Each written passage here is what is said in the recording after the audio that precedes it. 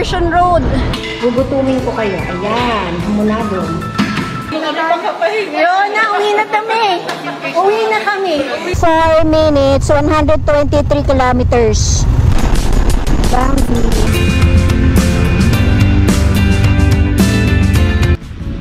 Look at that.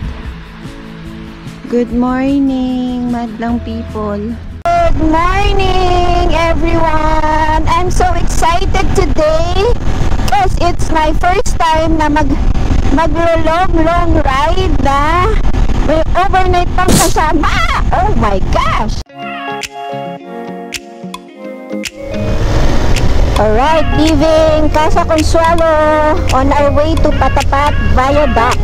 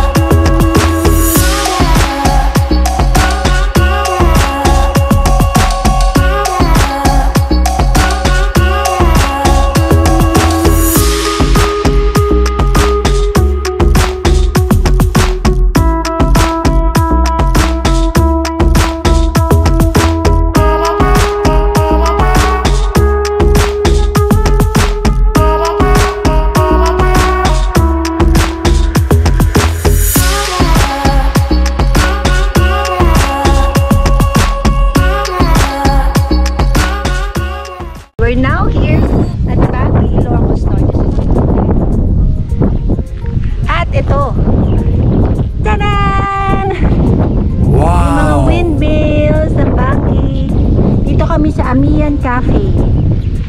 Kami lang nandito, maaga pa kasi. Pero buti na lang at nakapag ano kami, pasok. So ayan guys, kami lang nandito. Ang ganda ng view. Ay, ang sarap ng hangin. Yan. Maganda ng dagat dito. Super close shot sa Bangui Windmills. Ayan. Pakibukas nga ng hi and low. There, up close and personal. Ang mga kasama ko. Partner ah. Fifth wheel po ako dito, fifth wheel. Anong ocean. Ang saya. Ay, wag ka naman. Final destination daw, oh. Ang dami nan. Ayun guys. Para pumunta dito sa Bangui Windmills, Ilocos Norte. Oh. Kitang-kita, oh. Look at that. Gandun. Ang mga windmills, meron din doon. Yan. At yan!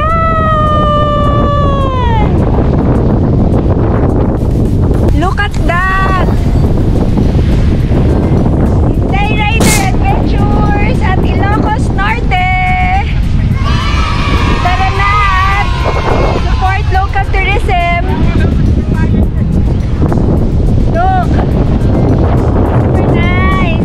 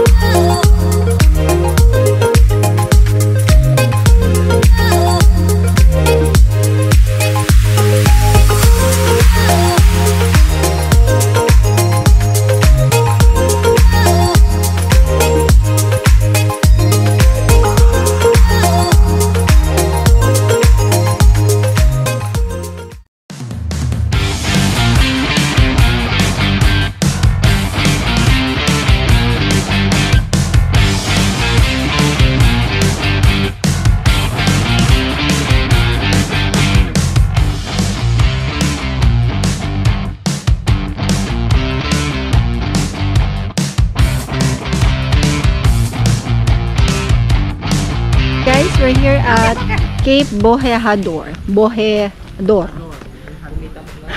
Cape Bojeador. Tongue twister. Bojeador? Cape Bojeador. Ayan. Ayan, yung lovers namin under the tree. Ayan ang view nyo. Ang ganda. Wow! So, akitin namin. Yun. Let's go up. Ay, nag-ride na, nag-exercise pa. Ano ba yan? Grabe guys. Init. Pero buti na lang mahangin. Sinipag yung gumawa ng hagdanan. Ang tarik. Wow! Ayan ang babayaran. Gusto niyong pumasok sa loob. Picture pa tayo.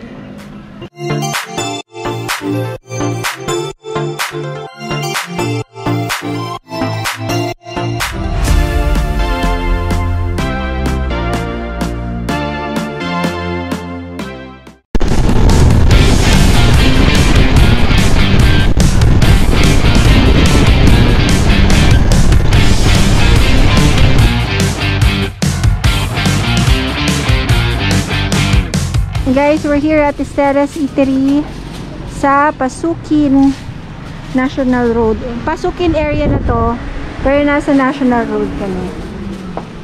So we're having our lunch. We're having our lunch here.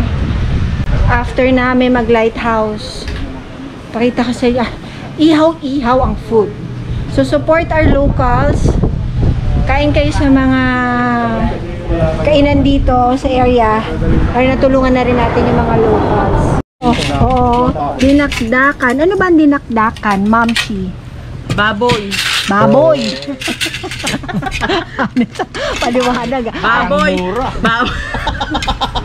Baboy na may luya, na may sibuyas. Oo, aduhin mo muna. Na may utak. Bakit tinawag siyang dinakdakan? Dinakdak. Kasi pa inihaw na po Baboy na maingay ba yan? Dahil dakdak ng dakdak.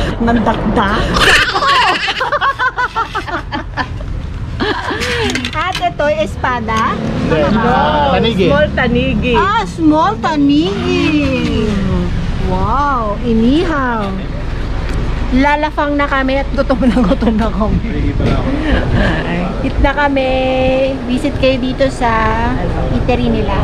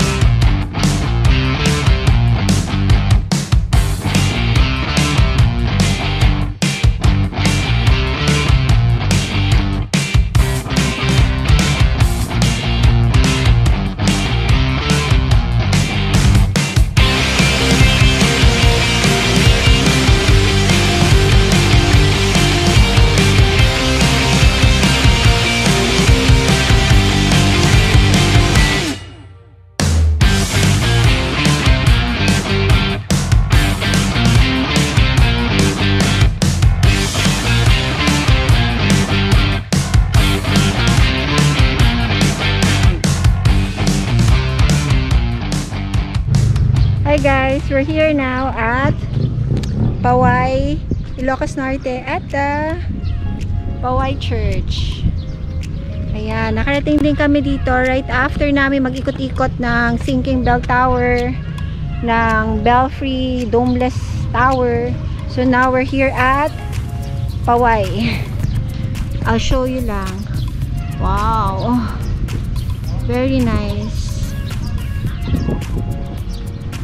Ganda ng sikat ng araw doon. Medyo umulan kanina but still. So this is the whole plaza dito. Ayan. Very nice. So nakarating din kami dito and hopefully dada kami mamaya Malacanang North kung hindi kami uulanin mamaya.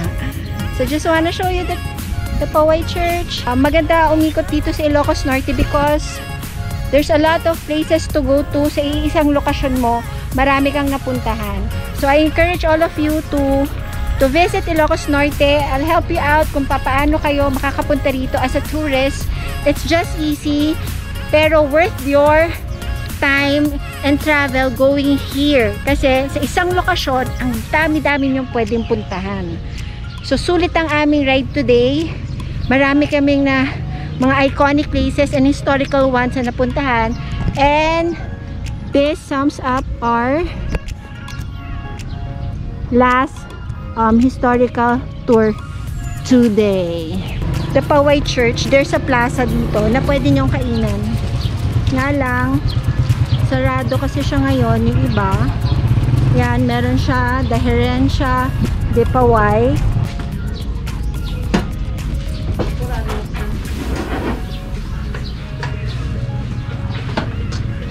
It's your halo-halo here.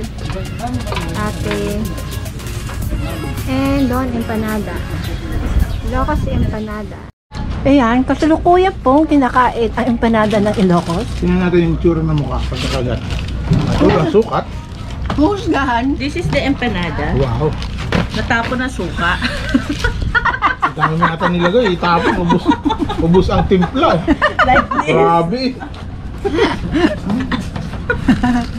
Tuwal mo laman. Gulit. Unang kagat, balat. Pangalawang kagat. Pangalawang kagat, toge. Ang kasunod patatas. Basta naman, ano pinagkaiba naman yung empanada sa empanada ng Ilocos? Puro gulay. Ang empanada pala sa Ilocos, parang lumpiang gulay sa atin.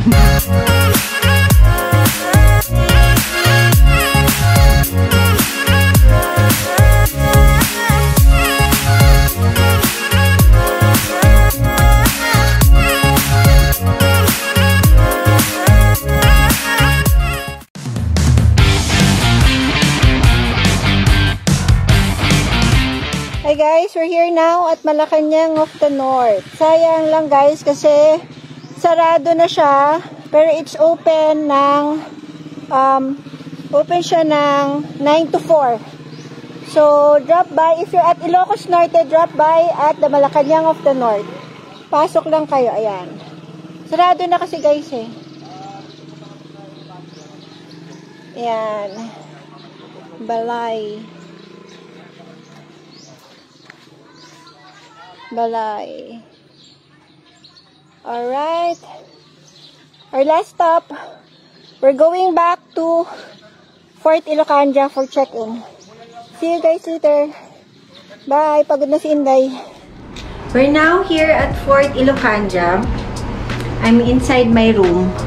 Standard room at 2,850. Oh, diba? Ako lang mag-isa. All by myself. Okay, it's the CR.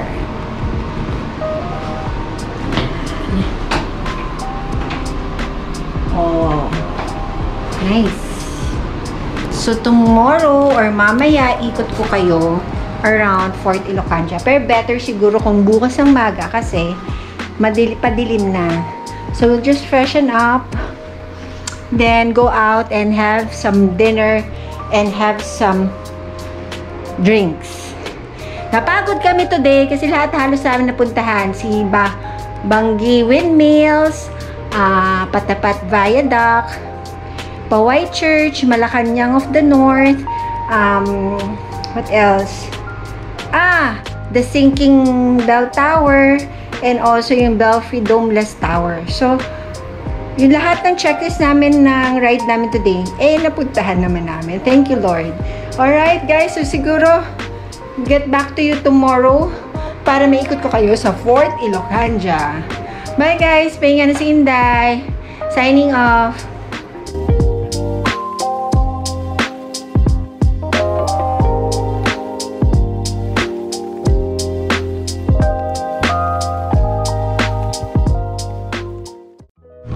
Good morning, guys. It's 6 o'clock a.m. here at Fort Ilocandia. Just want to show you the area. Aga pa, 6 a.m. Aga nagising ulit si Inday. So, ikot-ikot tayo sa place para makita ninyo ang ganda-ganda ng Fort Ilocandia. Look.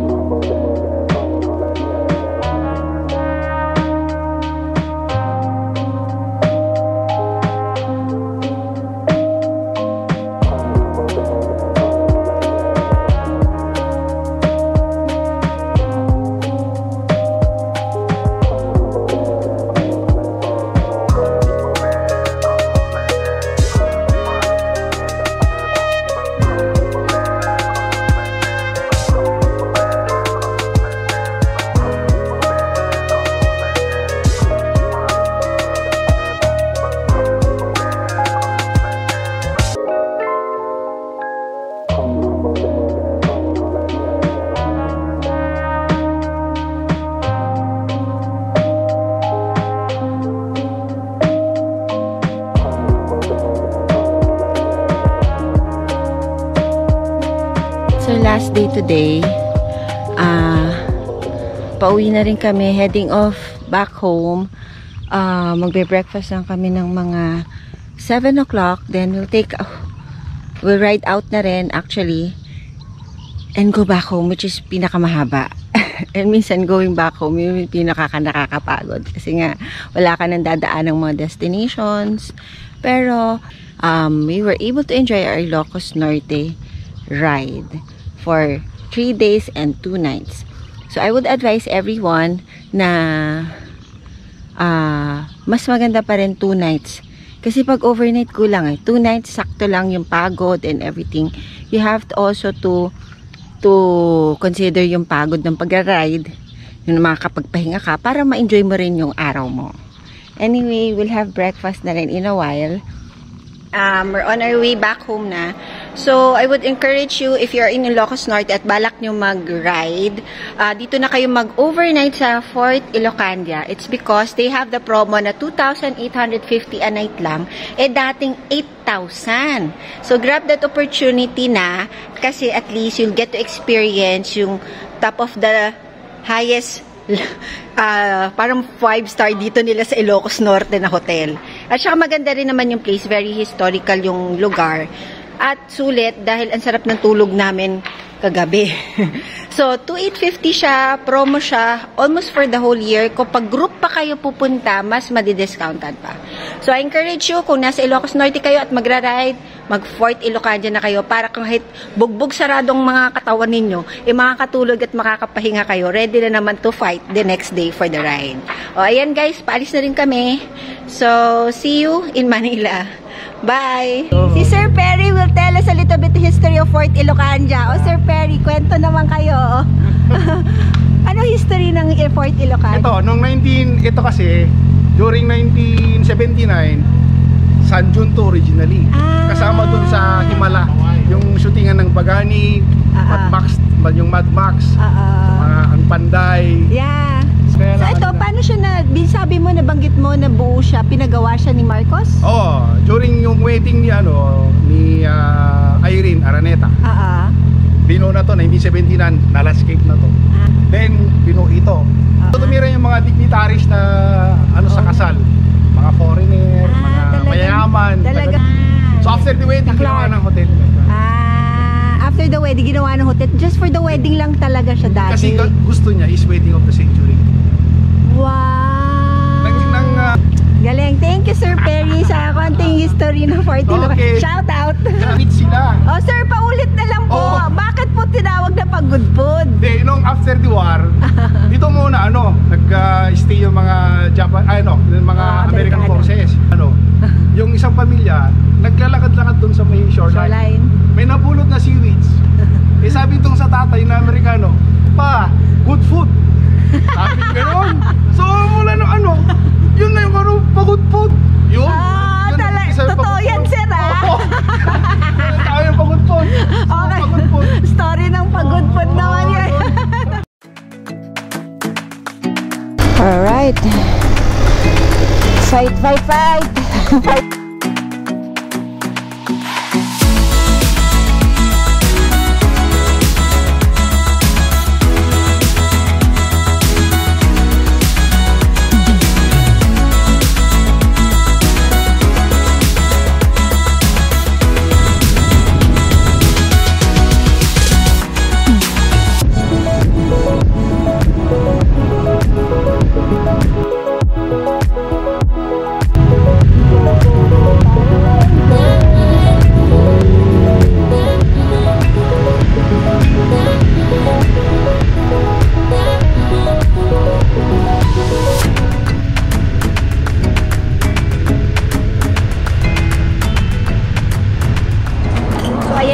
We're here at San Fernando, La Union sa Manggaan. Sa mga gutom na kami. Attorney, gutom ka na ba? Hindi halata. Ito, in-order natin kalderetang kambing at saka tuna belly. Tuna belly. Attorney, Yeah. Si attorney nakahanap. Sa sobrang gutom niya, kita niya kagad tong restaurant. Tuna belly. Pero sawi ka pa rin, wala ka pa rin buko juice. Wala eh. Wala silang buko chips. Ayan. Mamshi, Tom Goods na naman. Hindi nga eh, diet ako. Oh, diet ka. Nagulat ako dun. Ayan, there yan.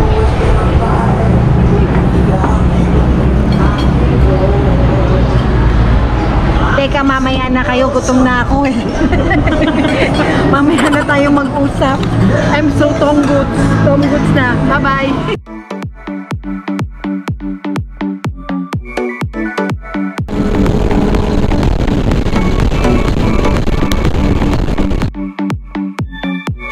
Hi guys! Pagod na si Inday. Nandito kami ngayon sa Shell. Time check, 6:58. Nandito na kami sa NLEX Shell. Anyway, pauwi na rin kami. Mahaba-haba ang naging biyahe namin pero masaya today. Pagod pero masaya. So sa lahat na nagtatanong sa akin dyan, kung may checkpoint going to Ilocos Norte, meron siyang checkpoint. Pero kung pupunta ka ng Ilocos Norte, visit nyo yung ilocosnorte.ph, mag-register kayo. May mga requirements doon na gagawin kayo, magbubook kayo ng mga lodging nyo. Marerecommend ko yung Fort Ilocandia since 2,850 lang siya per night, na dating 8,000 nag-sale na siya. So doon kayo magstay. May mga checkpoint na, pero madali naman dumaan basta meron kang rason at booking. So, ito, pagod kami. First 3 days and 2 nights kong ride ito, Ilocos Norte. Pagod kami, pero napakasulit guys. Iba ang feeling na, minsan tatanong mo, bakit namin ginagawa to? Eh, hindi ko maipaliwanag. Nakakatanggal ng stress siya. Pagod kami, pero wala, masaya. Masaya. Today was a good day. Naulan kami, inaraw. So, lahat-lahat. Pero, uulitin. So, nagpaplano na ako na next destination ulit. So, yun. Mga kaibigan, mga pagod na. Say hi, guys. Mga pagod na. So, yun guys. Pauwi na kami. We're praying for safe travel din. Pauwi na rin sa aming mga pamilya. Maraming salamat guys sa suporta ninyo at sa panonood. Bye guys, salamat!